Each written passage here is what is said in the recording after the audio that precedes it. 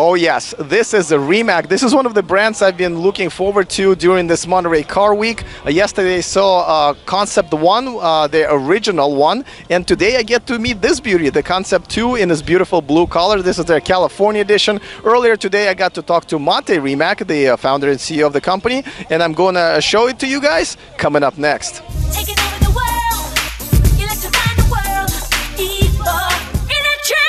If this is your first time here and you want to stay up to date on everything that's going on in the world of electric cars, you came to the right place. Go ahead and click on that subscribe button so you don't miss anything moving forward. And let me just remind you that this show, this video, this channel is sponsored by Evanex, the aftermarket accessories for Tesla. Go ahead and check out the discount code in the description of this video so you guys can save yourselves a few bucks. All right, let's check out this beautiful car. It is the first time I'm seeing it in person. I hope you like it. And here's what me and Mate talked about just a few minutes ago. I'm really just blown away by the show. It's you know, I want just to wear a mask here and not be with the company and just look around. It's crazy. There's still time. There's still time. Yeah. Well, so this is a California edition behind us. Yeah, well, we prepared especially for this event, so with the color and the trim inside, and yeah, I think people in California like the combination. I think we do. So just for those of my audience that's not 100% familiar with you guys, give us just the basic details about this car and when you guys are going to be putting this in production. Yeah, so this is our second model after the Concept 1. This is the C2. It's a high performance car, a hypercar with 4 motors, 120 kilowatt hours of battery, 1.4 megawatts of power, 1,900 horsepower. So really very high performance, but also quite comfortable and lots of features to make it appealing, and autonomous driving technology and so on. So, and globally homologated. So it's a really big project for us. It's a very high investment for us as well. And a lot of new technology. So absolutely everything inside we have developed specifically for this car. So there's no carryover from Concept 1 or from other cars. So everything was specifically developed for it in order to achieve our quite high and quite crazy performance targets. Okay, and so after, you guys are not new to the scene. You've already done a lot of different projects and parts for other companies. So what made you decide to just go ahead and make your own car? Well, that's the reason why I started a company.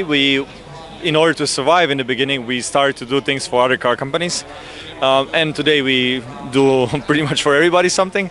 But you know, the heart of the company, the soul of the company, is the supercar. And even though it might not be the best business in the world, which building cars is not really, it's difficult. Kids don't try to do that at home. Stay in school is what you're saying. Yeah, so, but we want to use this really to show what we can do, what electric cars can do. And in the end, all the technologies that we develop here are finding their way into other cars. And so why did you decide to go with all electric? I mean, there are a lot of hyper and supercar companies. You know, McLaren is complaining that, oh, they can't make it happen at least for 5 more years. What made you go with this technology and believe that this is really the future of, you know, supercars and hypercars? Well, we don't have baggage. We don't have heritage or you know, luggage of past times that we carry around with us. So when I started, I was looking at it from, you know, the first principles perspective. Can you make an electric sports car with electric powertrains? And if so, can you make it better? Because my aim was not just to do an electric car. I want to make it a better sports car. So with 4 motors, 1 for each wheel, you can do things, for example, that are not possible with a traditional powertrain. So actually what we are trying to achieve is to make the next generation of car. And that's what I believe is only possible with an electric powertrain, not with a combustion engine. Of course, there are advantages and disadvantages. Advantages is, for example, the incredible acceleration, torque and everything. Disadvantages still weight. So we need to get the weight down, but we are at the moment where I think it really makes sense. And the ranges in terms of miles is how long? So 650 kilometers in terms of NEDC cycle, so the standard cycle, which is not really realistic. So I think that's 400 miles. In reality, it should be, let's say, 70% of that, 60% of that, depending on how you drive, because these cycles are not really realistic. But it's the only way to measure it apple to apple. Now, let me just ask you a general question. You know, the car sales, electric car sales, are still about 1 to 2% out of the all entire, you know, car sales globally. What do you think has to change in order for the public to start really buying into this technology and actually buying their cars? Obviously, not everybody can afford this amazing car, but you know, just to believe into the all electric powertrain technology. Well, my honest opinion is that you know, you have the early adopters that will buy. As we're being interrupted by a gas-powered car, by the way. Yeah, exactly. The irony. But basically, you know, there's early adopters that will buy 1, 3, 5% of the cars and make them electric. But I think what will really be an enabler for the electrification is autonomous driving. So when people will not buy the cars themselves, but it will be owned by big fleets like, you know, Uber, Google, and so on, that will have autonomous cars and build them custom based on their data and know exactly how much range they need and so on an average trip, and having the charging infrastructure that they own to maintain the cars and so on. That will really be the breakthrough. But then you don't really care anymore when you are a passenger what's inside the car, as well as you don't care what's in the bus or in the train that you are using. Now, before I let you go, tell us a little bit about where do you see you guys in, let's say, 3 to 5 years? What are your next projects? Where do you see yourself going? Well, 3 to 5 years is not a lot of time in automotive terms. It takes a lot of time to develop a car and to bring it on the market. So in 2020 we want to start deliver this car. So it's a lot of work in front of us to homologate it, do all the crash testing, all of the other tests that we need to do.